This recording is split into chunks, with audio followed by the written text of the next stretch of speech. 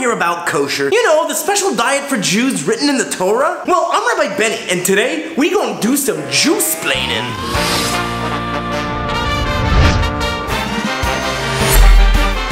The kosher diet is written in the Torah and explained in Jewish law, given by God to all Jewish people. Yo, Rabbi, try these organic chicken burritos? Steve, you know I'm on a strict kosher diet. To be clear, kosher is not so much a diet for the body, it's more of a diet for the health of the soul. Right. Doesn't the rabbi need to bless the food to make it kosher?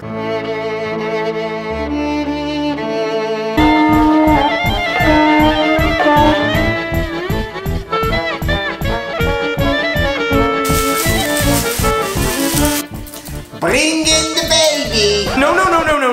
Kosher has nothing to do with weird rituals or blessings. It's actually practical, like very practical. So here are the basic fundamental laws of kosher, Rabbi Benny style.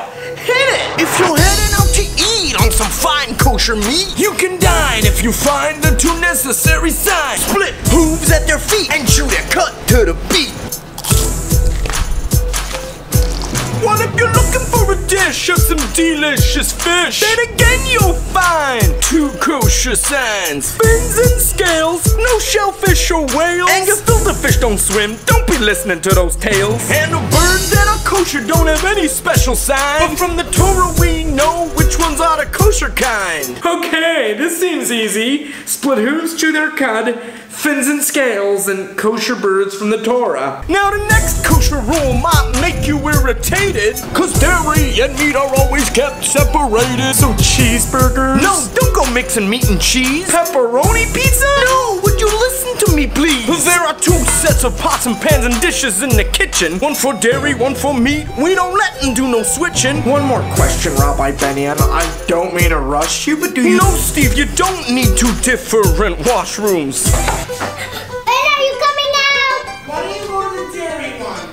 But we had hamburgers for supper. Now, just because the animal's deemed kosher, it doesn't mean that you can eat it yet. It still needs to be killed in a special humane way. So the rabbi who kills the animal, called the shochet, checks his knife to make sure that it's always razor sharp with no tiny bumps, otherwise it ain't kosher. And finally, the meat is salted to remove the blood. Yeah, blood's another thing that's not kosher. Oh! Is that the reason you don't floss? What? No!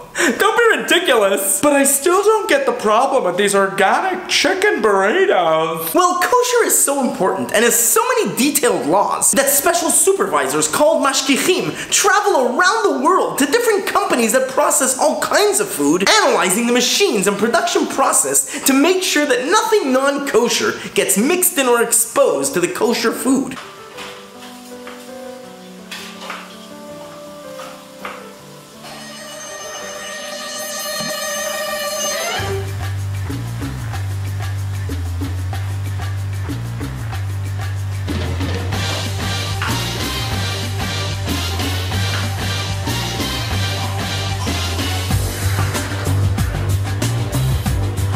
What's going on here?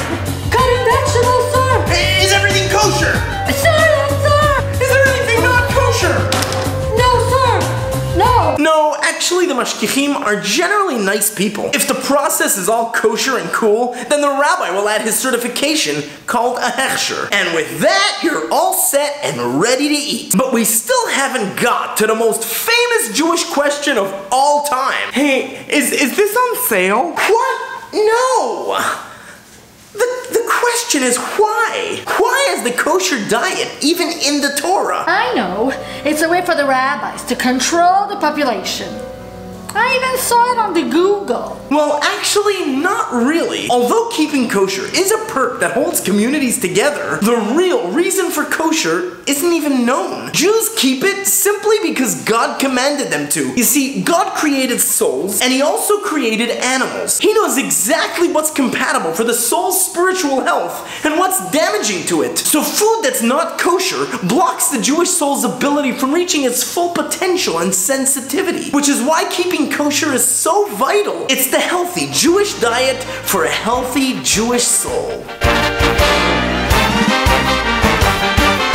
Hey everyone, we here at the Cabo Jewish Center are elevating our outreach efforts by God willing opening Cabo's first ever kosher restaurant, the Glatt Kosher. It'll allow us to reach thousands of more Jewish tourists and visitors to our neck of the desert. And we're doing it by asking you— Wait a second. Did you just make this whole kosher video to make a plug for your restaurant? Oh! Hey, Rabbi! Ow!